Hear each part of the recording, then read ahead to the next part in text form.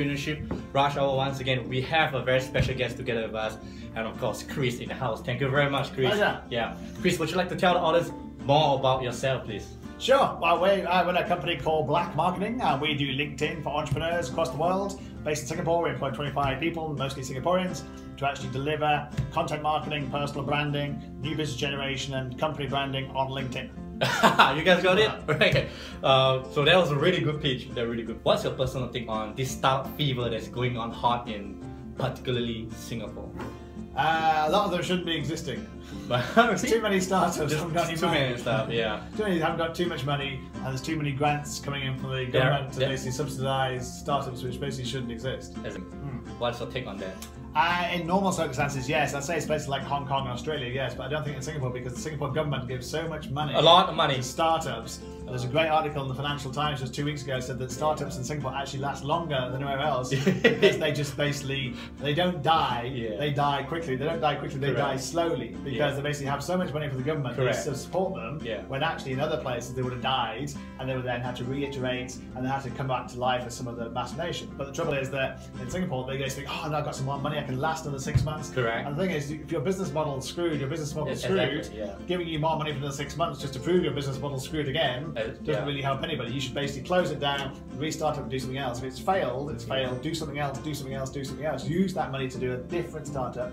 Don't just flog a dead horse. If there's no money coming in, there's no clients coming in, there's no traction coming in, don't do it. Do something else instead. You definitely have a lot of feelings onto that. It's supposed to be a good thing though, because Singapore is considered one of the better advanced ecosystem for startups to thrive. But it turns out to be it's a problem right now because it gives a lot of people the dreamy factor about, oh, I can continue, like what you mentioned. But also, plus, I mean, entrepreneurs in Singapore have the benefit of living at home with their parents.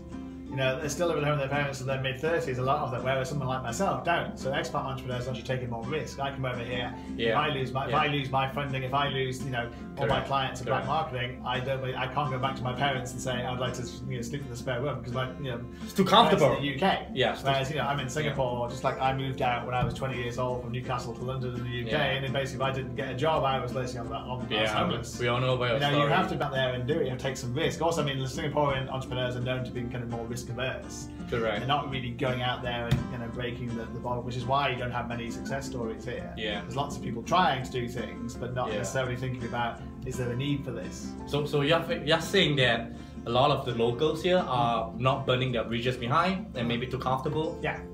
Could that be, that lead to the reason why we have not seen a category king or a unicorn? No unicorn here, correct, yeah.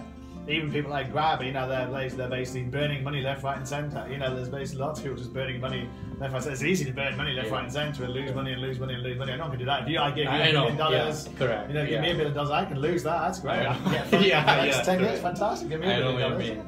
But Grab Grab is a very tricky thing. Like, don't mind me saying, actually Grab it's a Malaysia startup. Yeah, that's just that they are based in Singapore.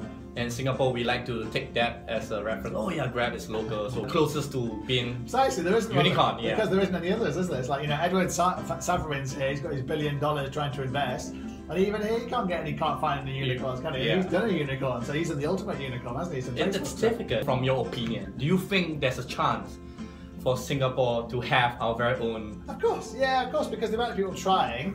It's wonderful the amount of people trying, and the government clearly get it, and local entrepreneurs get it, and VCs get it. So yeah, without a shadow of doubt, you know, there's got to be a time when people actually do strike rich. It's just a matter of kind of like just getting the right ideas. Lots of idedas here. Who are, when we met at the Yes Forum, lots of people with some great ideas are just like, you look at them and you go, that's lots of people with really, really bad ideas. And you look at it and go, why did you think of that? There's no market there whatsoever. Basically, they haven't really thought through the market, the competition, where they're going to get money from. They just think, oh yeah, we'll be like another Twitter, we'll lose billions of dollars, or Snapchat, we'll lose billions of dollars, and then we'll float on the fucking stock exchange. It's just not going to happen in a million years. You actually have to make money.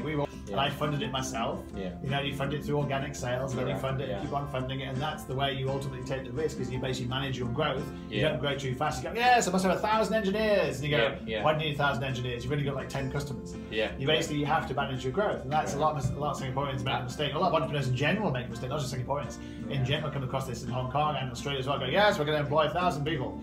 and there's no market for the business model. You have to prove the model works first and then scale. What's your personal take on Carousel at this point? Well, I mean, it proves the point, doesn't it? It's like Redmart as well. Redmart's also a great success story in Singapore. Yeah, that's it. That was valued $100 million and then was sold for $20 million because it was losing so much money. It had to basically be rescued before it went bust. Yeah. And it's like, Redmart. Yeah, precisely. A Redmart against Redmart. Carousel, I'm not sure how Carousel can possibly lose money, but it's obviously haven't thought it through. They employed too many engineers. Correct. And you go the same thing, and you hear all the time saying, "Oh, we need to employ 100 engineers." You go, "Really? You employ 100 engineers?" They have the most expensive place in the world to hire engineers, Singapore. They have that amount, I'm sure.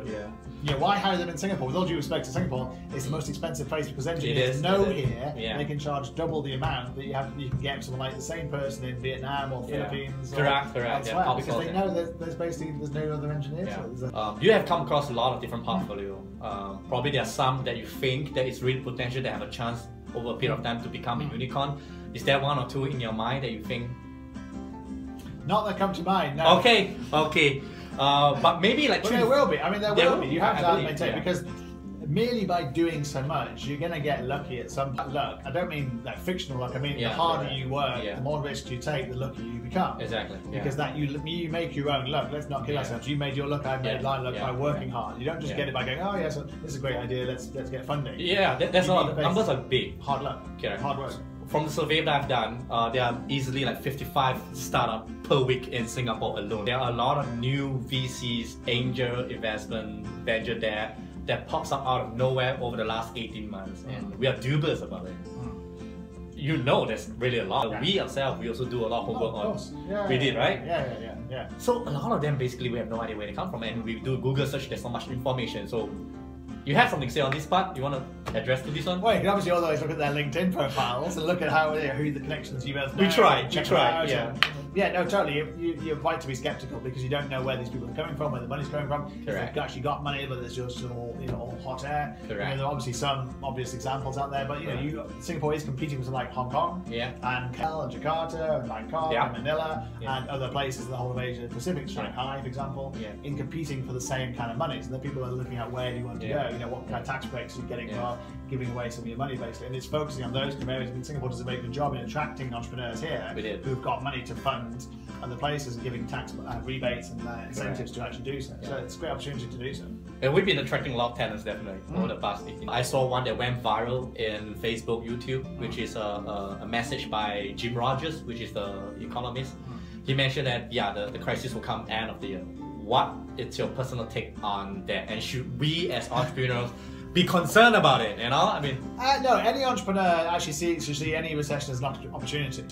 So if you do something that is actually cleverer, nimbler, nicher than somebody else, you can actually thrive. Some of the best businesses in the world have gone through recessions tougher, better than anything else. And now I wouldn't worry about what might happen. You can never worry about what might happen. We are not worried about it. You can focus on today, focus on delivering today, focus on getting a good business today, focus on your market today, make sure there's a revenue stream today, and basically invest in yourself, invest in your infrastructure, invest in your brand as well, your personal brand and your company brand, because that will then weather any particular. Saying there's a recession coming to Singapore for the last 3 or 4 years, and it hasn't come. There's a depression coming. We've been hearing that. It's like, and still China's economy is growing by 7%. Still Vietnam's economy is growing by 6%. Still Myanmar, when I was last week, that's right. Their economy is going up by 7%, and Singapore is investing billions into Myanmar. They're doing it for a reason, because Myanmar is thriving, and Vietnam is thriving, and places like places that are linked to Singapore, are part of ASEAN, are thriving. So it's like there's not going to be that recession when the whole of Asia is basically where we all should be targeting, because we're in lovely Singapore, which is central to the whole of Asia Pacific.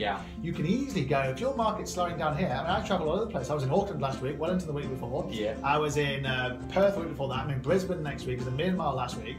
You travel around because everything's near. You've got the best airport in the world in Changi Airport. You can travel anywhere. You've seen a lot. Planes everywhere. So don't say I can't find any clients in Singapore. It's like, well, okay, go to KL, go to Jakarta, go to bloody Bali. Go to it's like so many places you can go. Seriously, if you have a good business model, you can survive anywhere. If you're thriving, yes, you have to take a risk. Yeah, yes, you have to leave your mother's bedroom. Yes, you have to put some money in and actually say, I'm going to go and live in Ho Chi Minh. And it's going to cost me a tenth of the cost of living in Singapore, but I'm going to take a risk and see if the market's over there.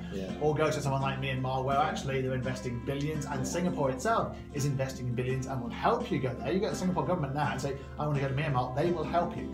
They're the third largest investor in Myanmar, China, America, Singapore. They definitely saw You think about that. That's punching above their weight. And I was at a forum last week. It was organised by Singapore government. It's good.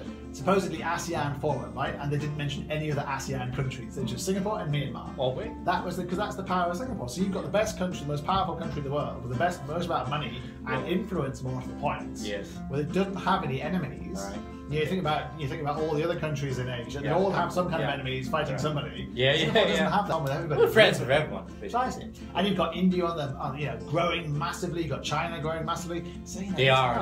There's no recession. Just two countries to watch. There's not a recession. I dismiss anything like that. And even if there was a recession, go where somewhere there isn't a recession. There's never been a recession in Australia. Australia's having a hard time at the moment, but I'm getting clients out of Australia. I was in Auckland last week. They're supposed to be having a tough time. I'm getting clients out of New Zealand. So you have a good product and a good service. You will survive and you will thrive. It's about being nimble, about being niche, and about give someone what they want as well. Don't make up something. Say, I think people want this, and nobody wants that. They might want this though. You've got to go where the money is. Ultimately, you can't be a Twitter and a Snap. As much as we might like to be, you can't rely on being a unicorn. You've actually got to fund yourself ultimately. And that's the key, I think, to every entrepreneur. As you know yourself with your fantastic new business, and my business as well. It's all about you've got to fund yourself. Entrepreneurs like us, basically, there's nothing much for us to worry. Focus on the product. Yourself. Believe in your brand. Believe in the your brand. Personal brand. Believe in your company brand, and believe in your offering. And that's the true test. If a recession comes and your offering fails, then you basically sorted yourself out and you have to basically reinvent yourself as something else completely different and think of a different entrepreneur. Think of a different business. I mean, most entrepreneurs are multiple entrepreneurs. They don't just have one or two ideas, they have like lots of ideas. And you've got to focus. You have lots of ideas, I have lots of ideas all the time.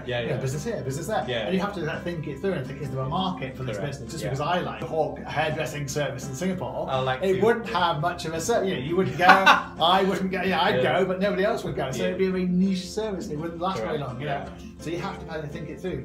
I'm very convinced. Thank you so much for your time, Chrissy. You hear it personally from him. Entrepreneurship Hour. Remember the two things we always say: both fit in or nothing. Life is short. Follow your heart. Thank you once again for the interview. Thank you. It's a good job. Hey folks, thank you all for tuning in. See you guys around.